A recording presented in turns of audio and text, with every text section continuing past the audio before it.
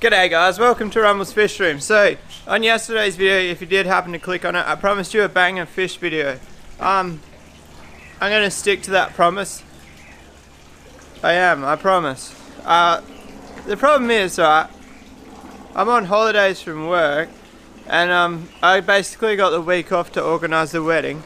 Wedding's all organised, and now I'm bored, but I don't have the motivation to do stuff. It's weird, hey? You work like 12-hour day, come home, smash out a video, do some stuff in the fish room. On holidays for a week, zero work, and I just don't even go in the fish room. I don't know, it doesn't make sense how my brain works. But anyway, let's get stuck into this video.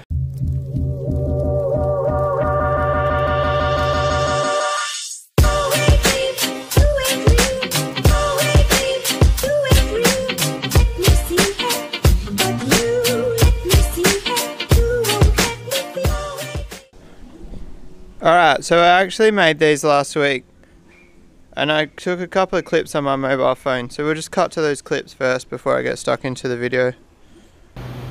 Alright guys, I'm actually coming to you from the past and I'm on my mobile, so this is quite a complicated process. I wasn't going to film it, but if anybody feels like making this filter, I really want to explain what I did. And I know this is going to be hard for a lot of people because they're not going to have this sort of stuff in their itinerary? No.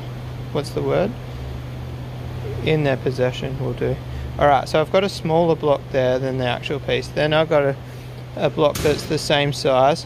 I've got some little sides on it, so it actually like centers in. And then I actually need to clamp this down as tight as I can, so it really pushes down on that block underneath. Oh my god, vlog of life. Sorry for the camera angle guys, I need two hands. Alright, so now we clamp this as tight as we can, and then the drill. Here's the trick. I've taken the drill bit out of the center because the drill bit just like makes a mess, trust me. And backwards. We're going completely backwards. That way it doesn't rip it. It's probably more burning it than anything, melting it, but the hole's perfect. So like that's one backwards. I'll show you one forwards. I learnt from my mistakes guys. I didn't just miraculously figure that out. So you see this one, you can see it's actually like ripped the whole center out.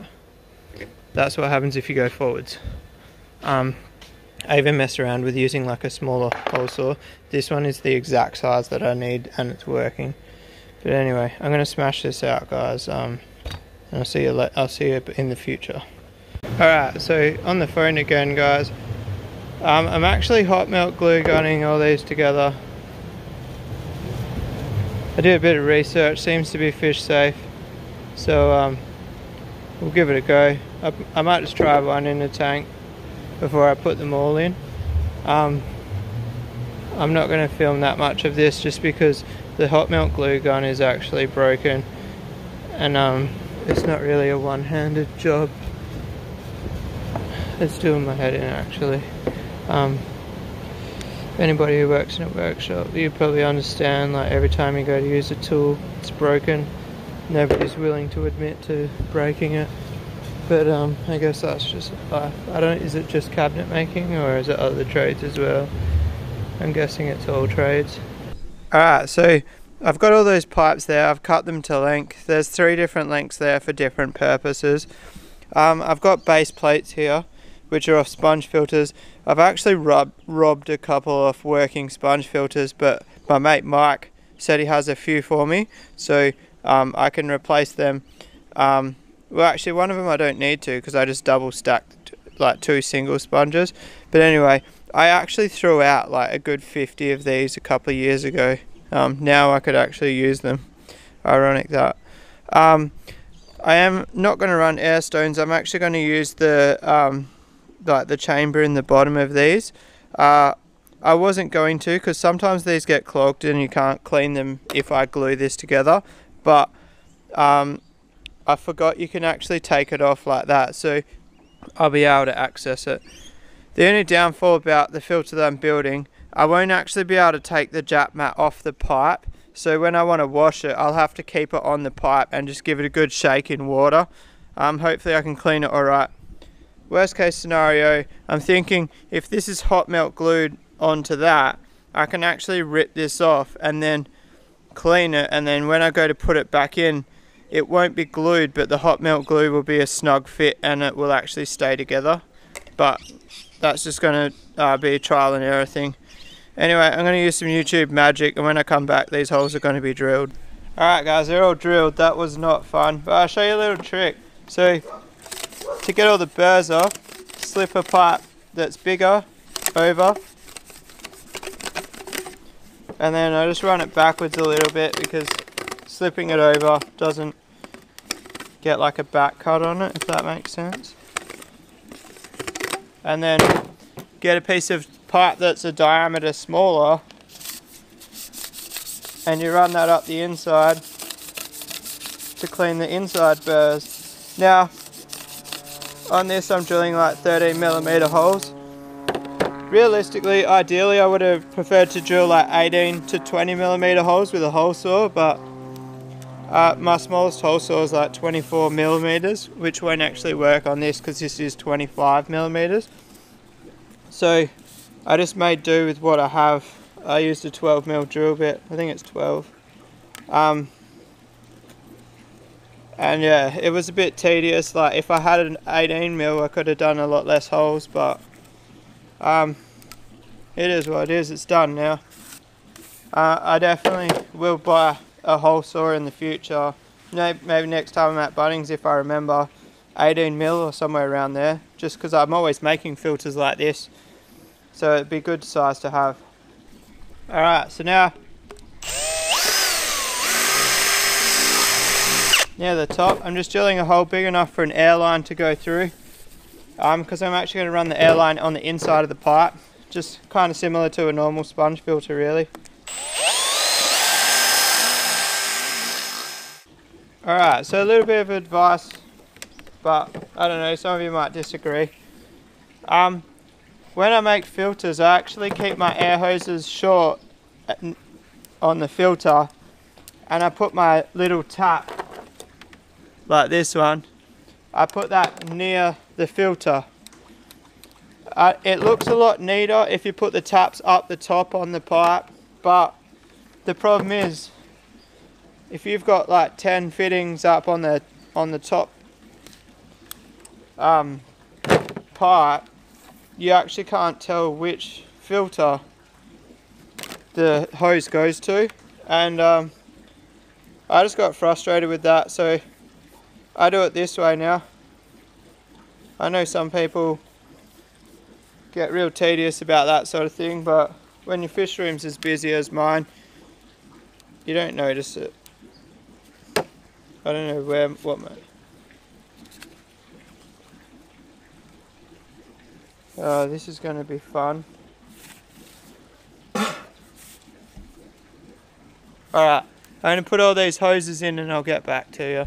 Alright, so this is actually a bit of a process. I stuffed the first one up and had to pull it apart. So I've got to put the air hose through, then put the japmatt on,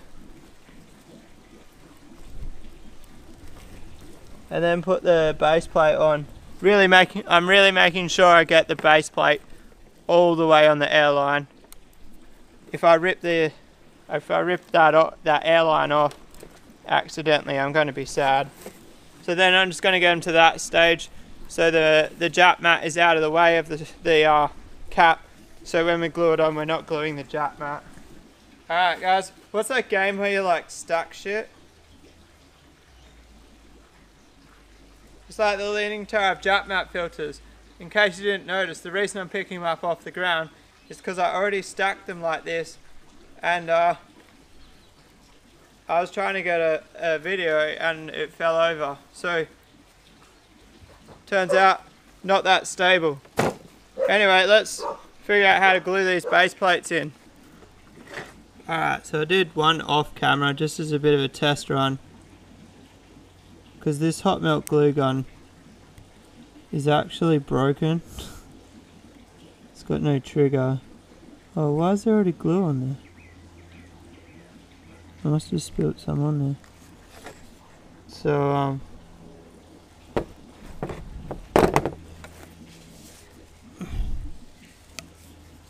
I just did it like that. And then, oh, it's a bit hard with the camera in between me. Get some up nice and high on there. And then just let the gravity take the glue down onto the base plate.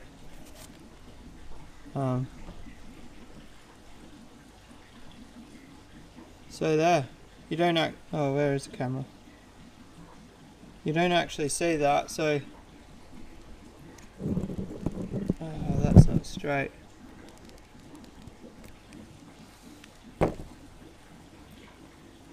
That one's not straight, my bad. I'm going to do the rest off camera so I can concentrate a bit more. Alright, so we're pretty much done, guys. Then it's just a matter of sliding that base plate in. Boom! Push that sponge down to the base plate. Make it square just because it looks neater. Job done. Let's get a thumbnail, guys. I might use a bigger one for a thumbnail. Wait there, I'll be back. Alright, so I've got a bigger one. How far do we have to go back? About, what do you reckon? Hang on. Angle the camera down a bit. This is some behind the scenes action, guys. What do you reckon? That one for a thumbnail. And then you got to hold it like away from your body, so you get that full effect that it looks bigger than it actually is. You know, like when people hold the fish up when they catch the fish. Yeah, I'm just being an idiot. I really am. Alright, so this video is probably getting pretty long, so I'm going to end it up there. Tomorrow's video, maybe tomorrow, maybe the next day. We'll see. I'm going to set these up and put these all in tanks. Wait. Stay. So that's going to take me quite a while even just to set these up in tanks, so I'm going to make that its own video. I hope you enjoyed it. I don't know how well these are going to work. I kind of want to sit down and work out how many square meters of japmatt is in each one, so that way I can work out how many liters per square meter per rah-da-rah, and actually tell how much water I'm filtering with these things. Obviously that'll only be a guesstimate, but I'm really excited to see if the tall ones polish that 8-foot tank over there, because the biggest one is going in the 8-foot. Oh no, the biggest one's going in the IBC. The second biggest one, which is only one piece smaller, so it's only like 40 mil shorter, that's going in the 8-foot up there, which is looking pretty shitty at the moment. So I'm excited to see if that improves it. And then I think all the rest, the little ones, are going to go in the 9-foots in the fish room. One of them 6-foot. But you know which ones I mean, the new tanks. They're not that new anymore, but they're still kind of new. But anyway, I'm going to wrap that video up there, guys. If you like this video, give a thumbs up. If you want to subscribe for more, hit that little red button down there. It would really help me out. And I'll see you guys tomorrow. Peace out.